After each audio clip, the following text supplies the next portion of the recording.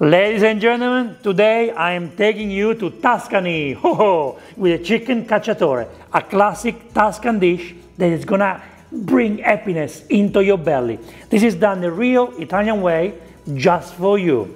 Let's make it together.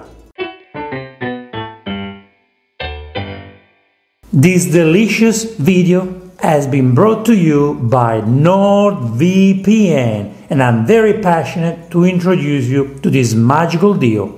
Just click on the link nordvpn.com/Vincenzo's plate. To make chicken cacciatore for a family size, we need 4 chicken drumsticks, so nobody fights for it, 1 each. About 5 chicken wings and 5 chicken thighs. Then I've got beautiful homemade tomato sauce. You can use 1 bottle of passata from the shop, extra virgin olive oil, a little bit of rosemary.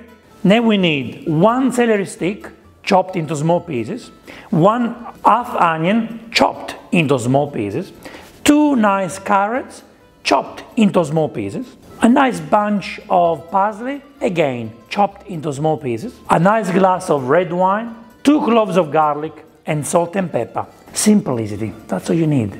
I know some people like to use olives. You can use olives, but what I'm making today is the most traditional way of making chicken cacciatore. If you want to add mushrooms, olives, or zucchini, you feel free to do it. Nothing wrong with that. First thing to do, we're going to put about 4 tablespoons of extra virgin olive oil in a nice casserole dish. I like to use casserole dishes for Pollo, alla Cacciatora because it's nice. It's a slow cooking process in here, and we want to take our time to cook the chicken cacciatore. You have to take your time so the chicken will become nice, moist, and full of flavors. Now the oil is nice and warm. What we do, we're going to put the pieces of meat in there. So we want to braise the meat, okay? So make sure you put the meat in there. You can spread it around for the wings. You want to brown both sides. It's an important step, guys, to brown the meat, you know, to do this. Very important step.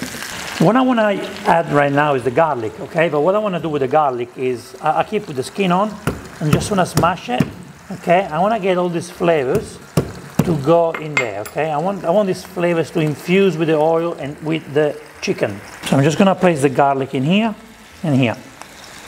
Oh, and the flavors are really coming out because of this technique that we used. The good things about this casserole is that it's a slow cooking process. You don't want to cook on a high heat. Everything has to be on a medium-low heat.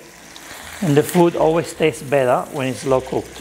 Now let's put the lid on. And what we're going to do is not only we help to keep all the flavors in there, but we also keep it moist and all the steam stays in there, which is very important for the cooking of the chicken. After a few minutes, we go and check. Still not brown, but it is cooking a little bit more. Let's have a look in the middle here.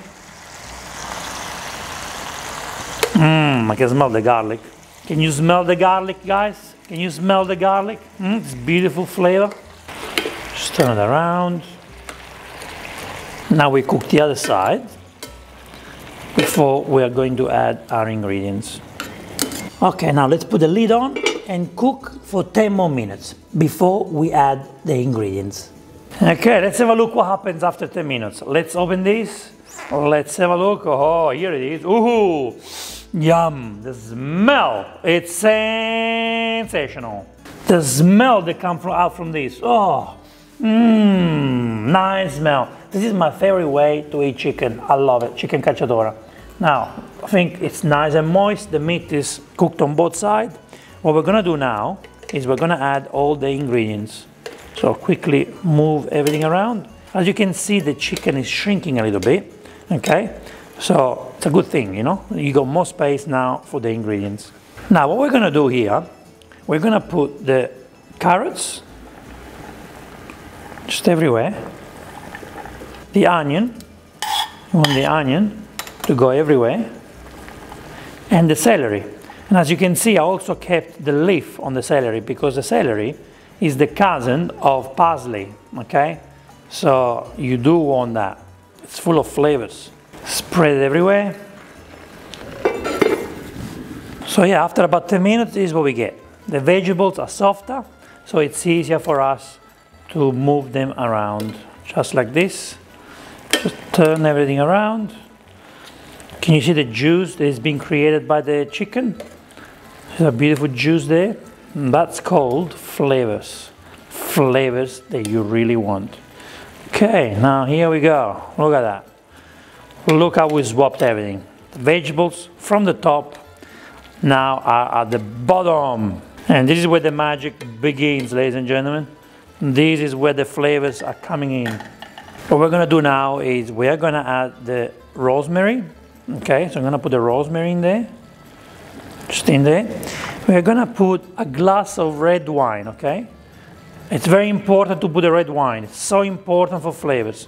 And don't worry if you don't drink alcohol. The wine, the alcohol is evaporating, okay? If you don't want to use wine, maybe use chicken stock or just use water, but the wine is such an important ingredient for this recipe. And it will evaporate very, very soon. Again, what I like to do, I want to keep the flavors in there, so I am covering this again and let it cook until the wine evaporates.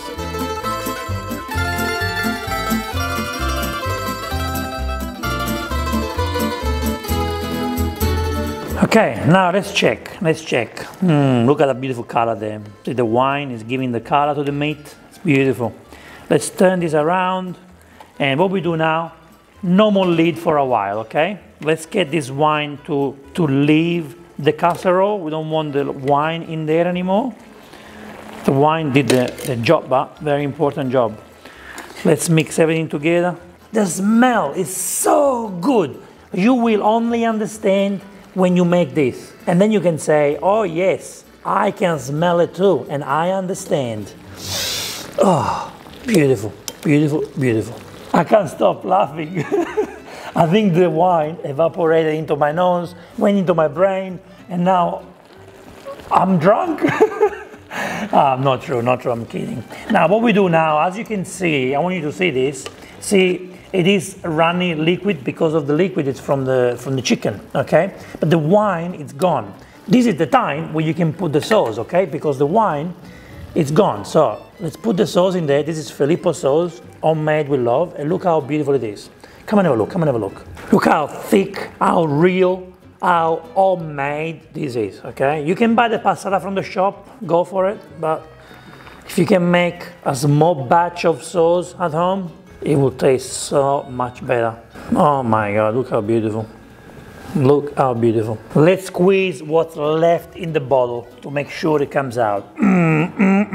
Perfect. And now let's move the sauce around everywhere. So let's move the chicken again. Turn, turn. We want now the sauce to go at the bottom and to make love with all those beautiful ingredients. All of them. All of them. Yeah, right here. Beautiful. Now we're gonna be generous with the salt. I didn't use any stock here, okay? So basically you do need the salt. We do need the salt, so be generous with your salt. Be generous with the pepper. Be very generous. And what I'm gonna do now, I'm gonna put a little bit of parsley. Even though basil is so much better with sauce, I always say that, but for this recipe, we need the parsley, guys, okay? We do need the parsley. Let's stir this again so the parsley goes everywhere. And then what we have to do, guys, we have to slow cook it for about 20 minutes. Fantastic. Fantastic. Fantastic. Bellissimo. Buonissimo. Mamma mia, the flavors. And now all we have to do now is to wait. See you in about 20 minutes.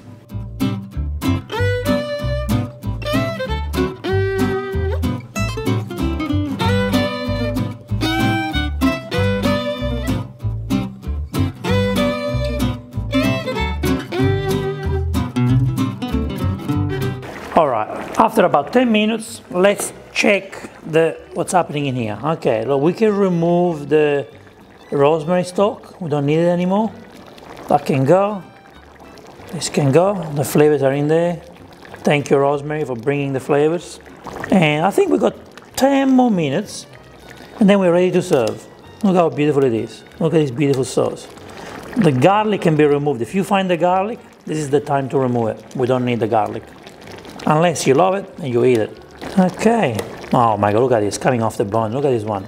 It's coming off the bone. Wow. Coming off. This is gonna be so moist and full of flavors. What we're gonna do now is no more lid. We leave it like this, no lid. So that way the sauce will thicken a little bit more and it will be tastier. I have good news. The chicken cacciatora is ready. Come and have a look. Look how beautiful it looks. Look at that. All we have to do now is to put some more parsley for decoration. Let's make it look prettier. And then we can enjoy our meal. Oh, look at this. Look at this sauce. It's calling us. It's saying, eat me, please. Eat me.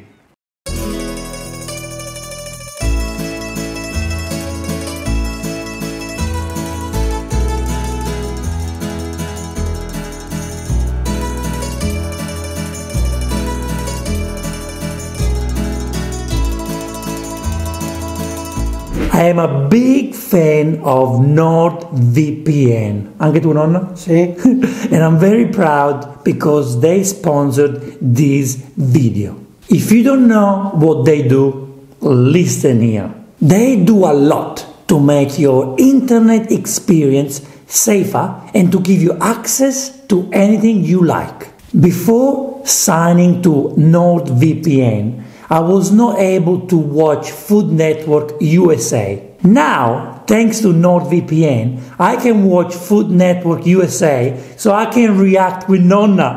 I've been waiting for this moment. Nonna and I now can react.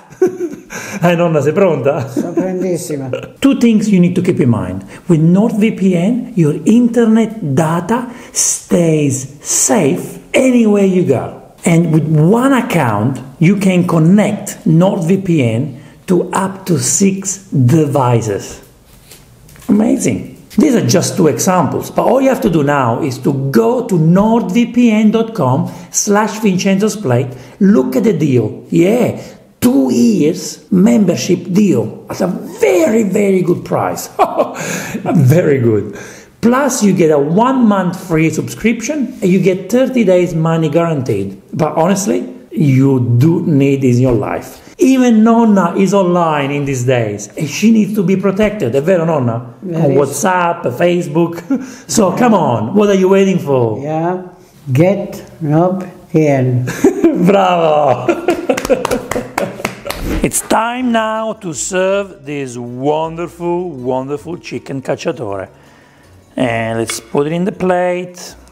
Hello, chicken. Let's get the thighs. Actually, the thighs is my favorite part. So nice and moist. Here's the chicken wing. Hello, chicken wing. And now let's put the sauce on top. All over it. Hello, sauce. Hello, beautiful sauce. Woo. Guys, the last thing we need to do is to have some nice bread because we are gonna clean the plate with the bread, okay? Now, let's try. Let's see how moist this chicken is. Comes off the bone, yeah, beautiful. Let's get some sauce.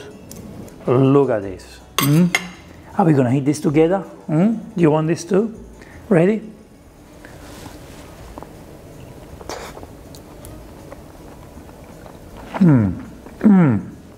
Melts in your mouth, full of flavors. It's a beautiful explosion of flavors in my mouth. It's so delicious. The chicken, of course, is the queen of the dish, but everything else around the chicken is just perfect. Beautiful Tuscan dish. The smells are beautiful. What else do you want? You want something delicious, slow cooked in less than 1 hour? This is what you make, guys. This is perfect. It's a great dish. Anytime, anywhere, right now. This is the most beautiful part, chicken thighs.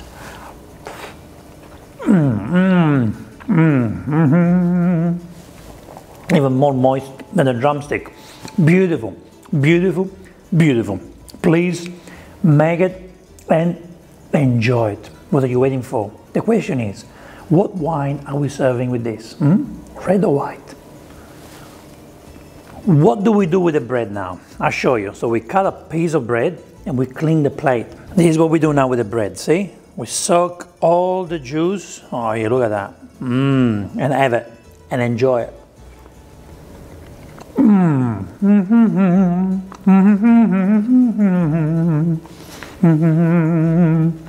Guys, I need to keep eating this because this is so delicious. Thank you so much for watching this episode. We will see you in the next Vincenzo's Plate video recipe. E ora si mangia. Vincenzo's Plate. Oh, see you guys. Thank you.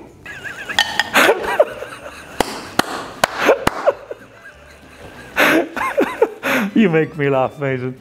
Oh, okay.